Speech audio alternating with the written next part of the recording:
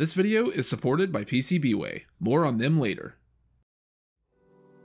This is the Duracell AA battery that comes included with the Logitech G305.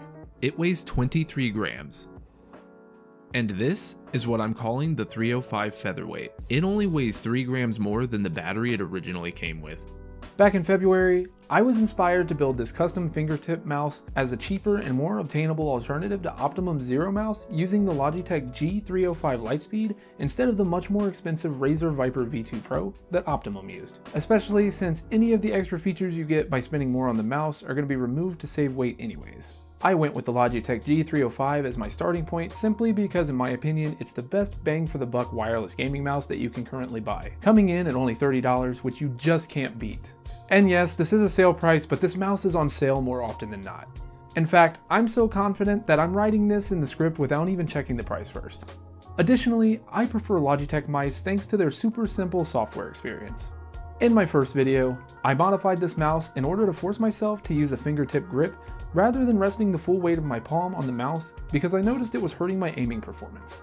Plus, I was curious to see what a lightweight gaming mouse would feel like, but I honestly didn't make weight savings a priority in the first version. After tons of iterations, as well as ditching the AA battery in favor of a much lighter lithium AAA, I was able to shave it down to about 37 grams. While not the lightest, it's a huge improvement over the original weight, coming in at nearly 100 grams depending on the battery you use. Since then, I haven't been able to shake the idea that I could do a lot better, especially since I've improved my CAD design skills a lot in the last couple of months. Not only is the mouse not as light as I think it could be, but it honestly isn't exactly what I would call comfortable or the best looking with its primitive and quite frankly poor design. But after spending the past couple of months using this thing, that is on the rare occasion that I actually get any gaming in, I think I have an idea of exactly what needs to be improved. So I set a goal for myself. I don't just want to make this mouse more ergonomic than my previous attempt, I also want to make it a sub 30 gram mouse for under $50 using off-the-shelf parts so that anyone following along can make their own. But that's not all.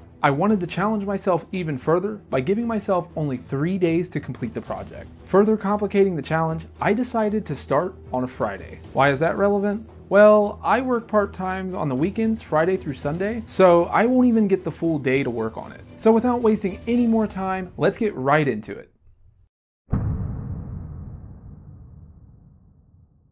I'm not going to take full credit for the idea to update my design. In fact, I honestly lost all interest in the project after the original video came out. But then I was recommended a video by Willbot750 where he took my design and improved upon it, making it quite a bit more ergonomic. He also strategically added holes around the frame to reduce the overall weight.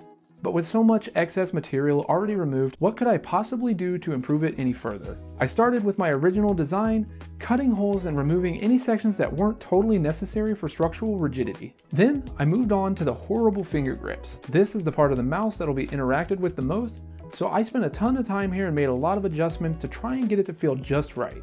I ended up making them a lot thinner and contoured the surface at a natural angle so that my fingers can just kind of fall into place.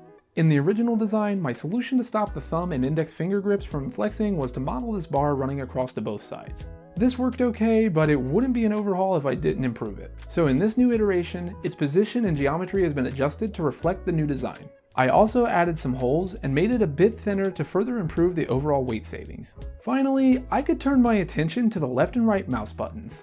These are horrible. They're flat, they're ugly, and I originally cut out all of these holes to reduce weight, which doesn't feel that great under the fingers.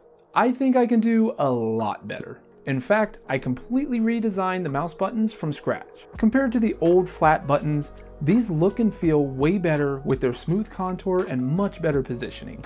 I was even able to remove all of the ugly looking holes while still making it lighter than the original design. But with the ambitious goal set for under 30 grams, I still need to remove quite a bit of weight. The only thing left that I could think of to remove was the AAA battery. This thing has got to go. Not only does the battery weigh down the mouse, but the sled, contacts, and connector are all added weight. Originally, the G305 was supposed to use a single AA battery, but in an effort to save some weight in the first design, I modified the mouse to use a much lighter AAA. That's when I realized that lithium batteries were a lot lighter than alkaline.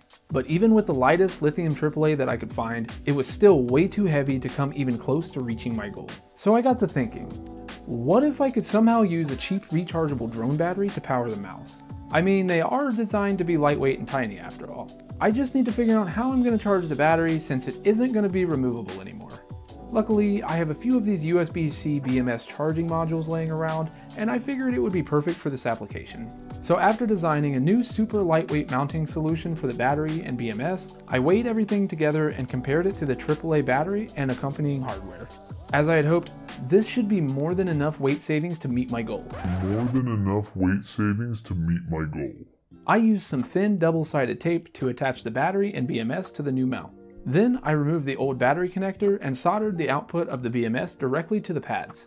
I'm just really thankful that the onboard regulator is able to handle the additional voltage from the new LiPo battery, since using a buck converter would add at least an additional 3 grams.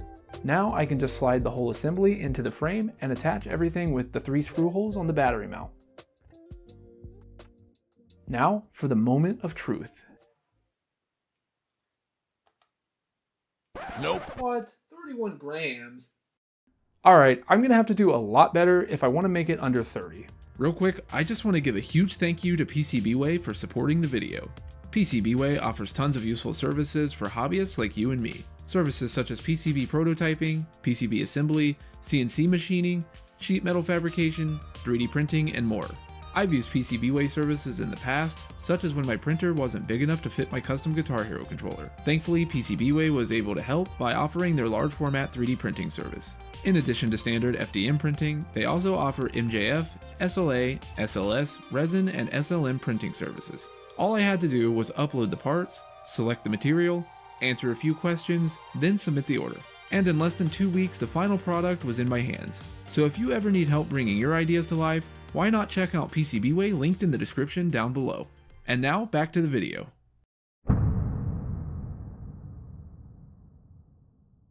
I realized that in order to make this thing any lighter, I was going to have to remove even more material. So I started cutting up one of my unused iterations to see what the structural limits are. Then I took my findings and removed anything and everything that wasn't contributing to the overall structure of the mouse. But then I got to thinking, what else could possibly be trimmed? That's right, not even the scroll wheel is safe. After my new design was printed out, I weighed it to compare. I was shocked to see that a bit over 1 gram was able to be shaved off just by replacing the scroll wheel. Originally, I thought I was going to have to print it in resin, which I don't have a resin printer, but I tried it on my Bamboo Lab A1 using the 0.8mm layer height preset in the bamboo slicer, and after a couple of tweaks it actually worked. Just like in my original design, the mouse button switches just get screwed to the main board using these 3D printed switch mounts, which have also been modified from the original to be a bit lighter.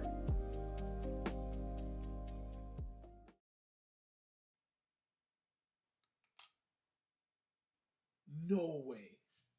26? Let's go, boy.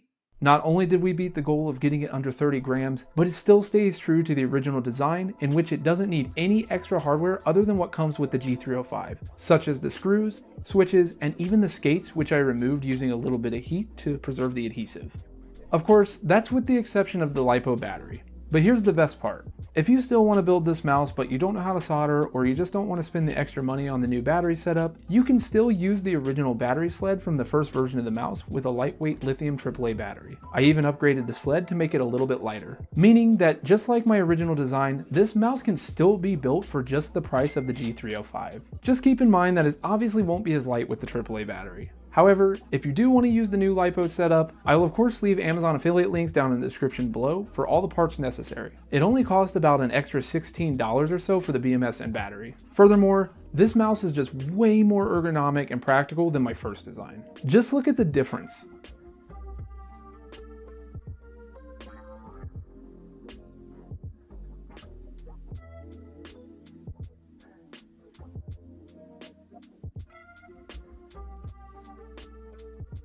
This is the first gen Logitech G Pro wireless that I was using before switching to the fingertip mouse. At 80 grams, it weighs a ton in comparison. In order to visualize this, I'm going to do what I'm calling the flick test, where I'll be comparing the 305 Featherweight to the Logitech G Pro wireless and the G703 by flicking the side of each mouse and seeing how far it travels across the mouse pad.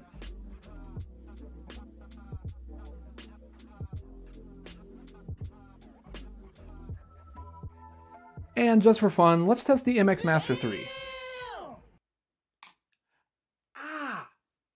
Using this mouse has been an absolute treat. The way it just glides effortlessly across the mouse pad is a feeling that I just can't compare with any other mouse that I've used over the years. It almost feels like you're holding on to nothing at all. Hence the name, the 305 Featherweight. Much better than the old name. I call it the Zero mouse. Bruh.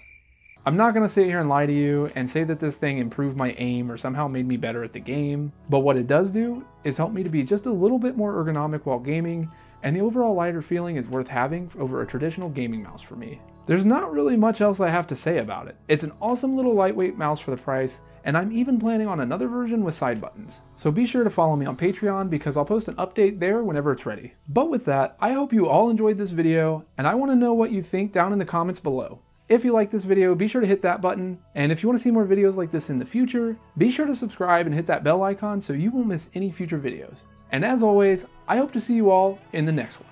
Later.